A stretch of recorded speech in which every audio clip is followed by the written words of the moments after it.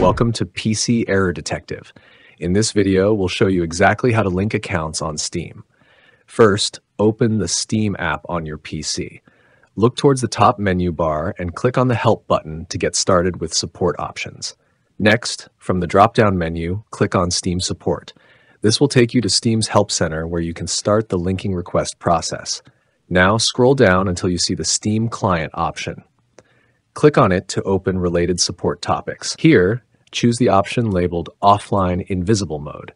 Don't worry, we're not going offline. It's just the path to reach support messaging. Scroll down a bit more until you see the Contact Steam Support button. Click on it to open the message form. In the message box, type your request clearly. You can say something like, "Hello Steam team, I need your help to know which platforms my Steam account is linked to. I'm trying to connect my Steam account to EA or Rockstar, but it says it's already linked to another account. Please help me fix this issue." After you've typed your message, click the Send button.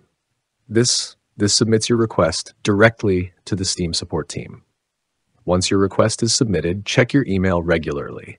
Steam will send a response to the email linked to your account. If you want to view their reply later, go back to the Help menu and click on Steam Support again. Finally, scroll down and click on View My Steam Support Help Requests. Here you'll find all your submitted requests and any replies from the support team. And that's it. Thanks for watching. Don't forget to subscribe to PC Error Detective for more helpful tutorials.